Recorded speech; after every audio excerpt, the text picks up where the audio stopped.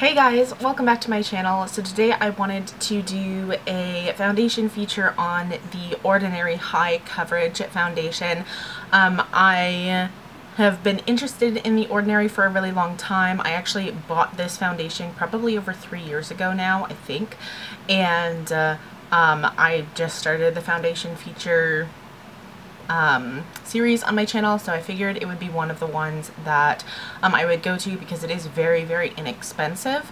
I'm wearing it on my skin right now, and also just a disclaimer, I've already filmed this video once before and I've been using this foundation for probably about 4 or 5 weeks because I am one of those people who I don't like feeling rushed. Like, I hate filming, editing, and uploading in one day.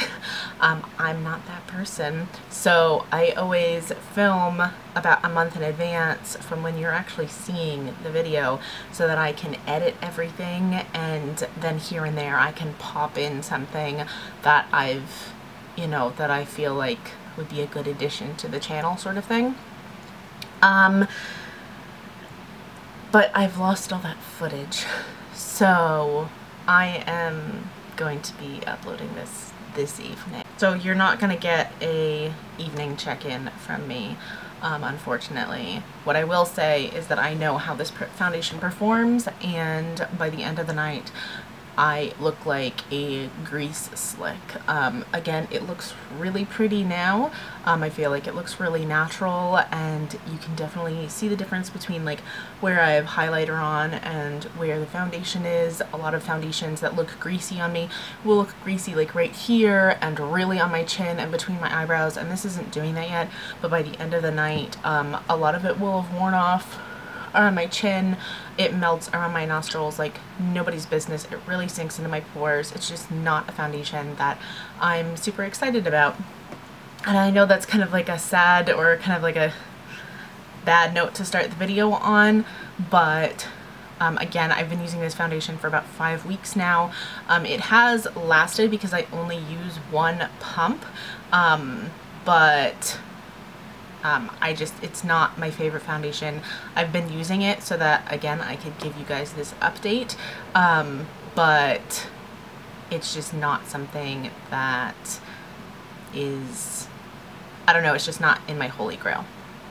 So this is the Ordinary Colors Coverage Foundation High Coverage Foundation Formula. It's from the Abnormal Beauty Company, or DCM. It says shake before use, dispense a small amount onto the palm or back of your hand, smooth on and blend through the face, ideally outward from the midpoint of the face. I am in the shade 1.1N, which is fair neutral, and I think it's a good shade match for me. I'm on the Ordinary website right now. This foundation is a 30 ml foundation, so perfectly normal.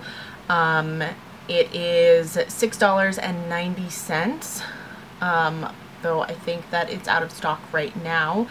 And this is what the shade range looks like. I hope that's in focus for you guys. So it's not the worst I've ever seen, but it's also not the best I've ever seen. It doesn't look like it goes very deep. It looks like it could potentially go quite fair, but there's just a lot of shades in the middle, and a lot of them are fair shades. It says high spreadability pigment suspension system with high coverage. It has a pH of 6 to 7.5, water-free, alcohol-free, or no, it's not water-free, sorry. Their little system is confusing, I think.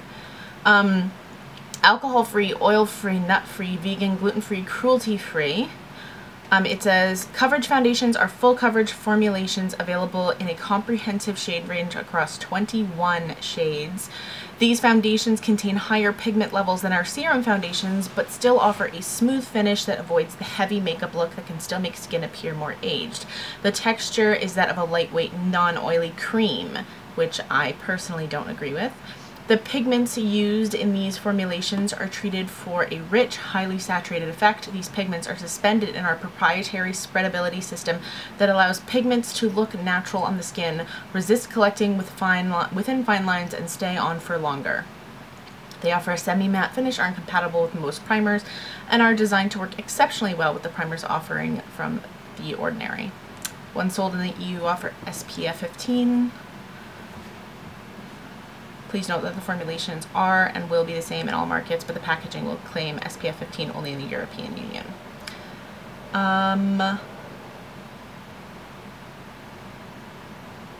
They do have a guide to picking your shade, and a lot of people really like it. It has a good rating on their website. Yeah, so that's it. Again, it's $6.50 CAD. I'll go ahead and I will insert swatches for you guys now. Alright, so here are the swatches of the foundations that I have done in my foundation feature playlist so far. So this is the NYX Can't Stop Won't Stop in Vanilla. This is not my shade. This is actually very yellow for me. I do need to get a new one, but this is the one that I reviewed. This is the CoverGirl Vitalist Elixir Foundation, the ColourPop No Filter Foundation, and the Ordinary High Coverage Foundation. Alright, so this is how the finished skin looks. I definitely feel like from kind of like this distance, it definitely looks like decent. I, again, don't have a whole lot of other makeup on, just because this is what I do every day and I have a very busy day ahead of me. I literally have 10 minutes to finish this. But it definitely has a very satin finish. I feel like the coverage is something that I personally like. It's kind of like a more medium coverage. You could probably build this up, but I don't like having a very full coverage foundation on day to day. I will try it full coverage once, and I will put that in the pinned comment. And on Instagram, my brain is so all over the place. I feel like it didn't do anything for my pores necessarily.